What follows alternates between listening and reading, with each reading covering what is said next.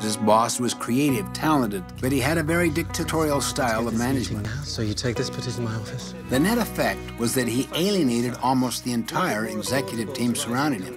But one of the executives was proactive.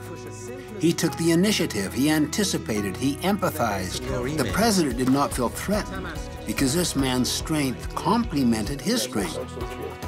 So he had the strength of two people, a complementary team.